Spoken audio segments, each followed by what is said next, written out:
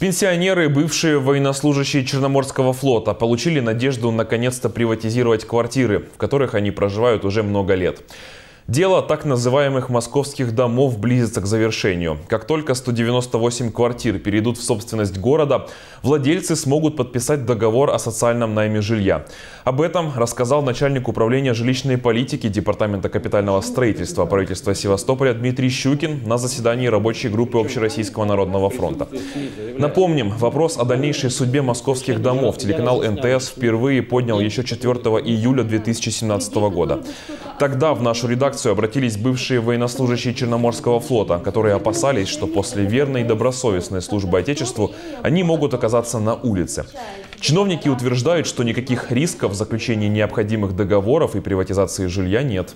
Дмитрий Борисович, а вот хорошо, вот будем считать, что по этому этапу, по заключению договоров соцнайма, у нас вопросов нет. Со всеми будут заключены договоры соцнайма.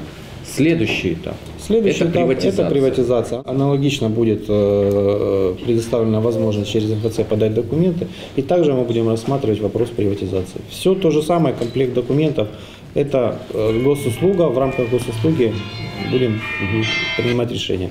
Единственное, чего ждут чиновники, это акт о передаче квартир в собственность города. Как только Министерство обороны передаст соответствующую бумагу, решение вопроса наберет обороты. Когда нам вернет Министерство обороны утвержденные акты приема передачи со всеми подписями и печатями, у нас есть еще, подключился сенатор Куликов в этот вопрос, уже написал ходатайство в адрес Ильи Вячеславовича Пономарева, чтобы организовать окно в МФЦ, чтобы оперативно были сданы документы на регистрацию права собственности за городом.